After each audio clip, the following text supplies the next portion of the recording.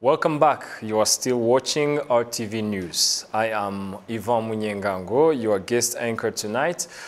In other stories making headlines globally, Israeli police say 300 people have been arrested after violent confrontations with Palestinians at the Al-Aqsa Mosque compound in occupied East Jerusalem. This comes after police raided the compound in early hours of Friday as thousands of worshippers gathered for morning prayers. At least 150 people have been injured in the violence. We have this report courtesy of Al Jazeera.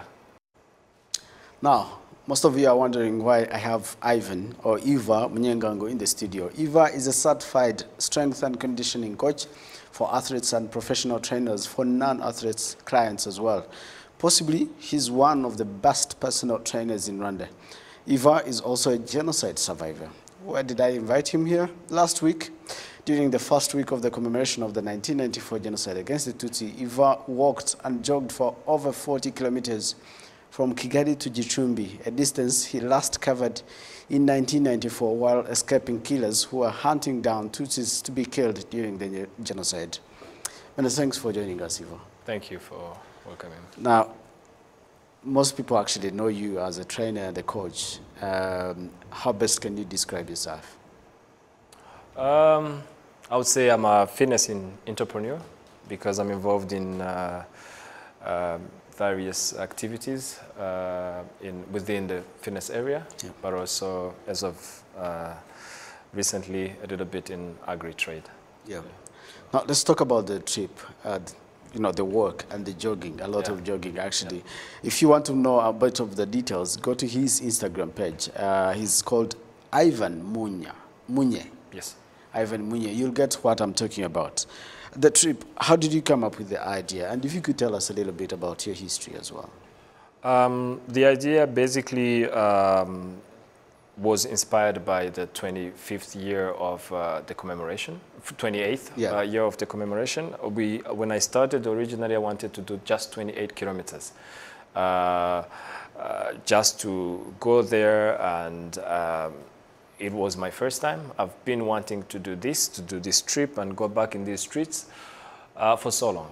And only this time I felt like I wanted to take my friends, a few friends with me. Yeah. I wasn't alone. And it was just for going there and remember and try to see if, obviously, sceneries have changed. Yeah. The gardens and on the hills are better, trees and so forth, and bridges. But there are still these remarkable places, yeah, and that sort of trigger. I mean, obviously, these you get to places and there are memories, and each memory has an emotional reaction. So as you are walking, as you're going through these extreme physical conditions, you also get to relive, but obviously because of this, these many years that have passed, it doesn't have the same effect as used to. But it was a very important trip to do, and I will do it every year, and I will add a kilometer every year. How old were you during the genocide? And if you could tell us briefly the memories that you experienced during the genocide journey. I was about to turn 7, so yeah. I was 6. And what I remember about that road in particular, I've been to other places also during, but it was within the Byumba district. What was it? Gicumbi district. Gicumbi district, but now is of, yeah. And so that at that young, me and my sister, who were visiting a family friend when this whole thing started. And so we were shown the road to go to with the RPA army at that time. And the trip was like in the night, and then during the day we would go into the sugarcane plantations. It was like about 3 days. And you can imagine for a 6-year-old that is carrying a bunch of stuff in the head, needed or not needed, I don't remember really, but it was quite a trip, yeah. It's only now that I sort of understand it fully. I mean, obviously, what you're running from is behind you, the motivation is greater as a kid or as an adult. But it's even harder now to do it physically, but I'm glad I did it. You're glad you did. Yeah. Your sister's still alive? She's still alive, yeah. Your family? My siblings, yes. We just lost parents, and yeah, we are 4, and yeah. I have 3 other siblings. Yeah. In one word, what does Kwibuka mean to you? Kwibuka, it's a strange time, because it's that time whereby you wake up every morning of these 100 days, and you kind of live in the past. You are in the present, you are grown, you have achieved so much, and you know you are no longer that person, and you know that the threat is no longer weighing on your shoulders. But it is a memory that carries so much emotional reaction attached to it that is so, that you relive almost every day when you go to Twitter, when you go to Instagram, when you go to these social media and people, and when you watch news, yeah, or when you participate in gatherings and commemoration events. So it helps. It helps. It means a lot. So it's good to see that